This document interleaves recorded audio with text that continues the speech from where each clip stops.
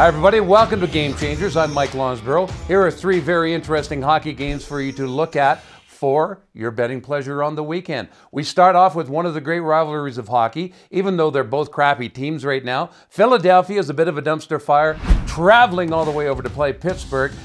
This week, the Flyers fired their GM, Ron Hextall, and his assistants. Dave Haxtell, their coach, could get the axe if they lose again. They're looking at a couple of replacements. Joe Quenneville is one of those, and so is Todd McClellan, the former Oiler coach.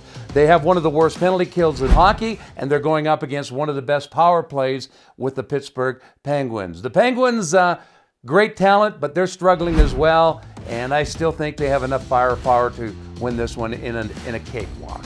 From there, we go to Toronto and Minnesota. And Minnesota plays very well at home.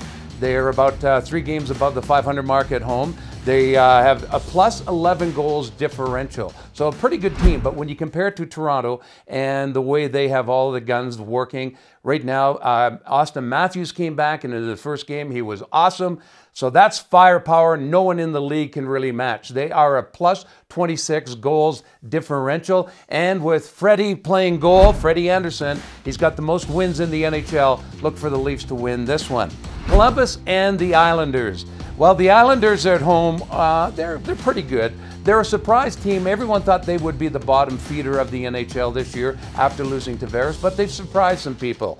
Greece, their goaltender, is in top 10 in wins. That's a shock. As far as Columbus, it's a strong team game. Their best scorer, Panarin, is 32nd in league scoring. I still like Columbus. They're a strong, impressive hockey team, and look for them to win this game.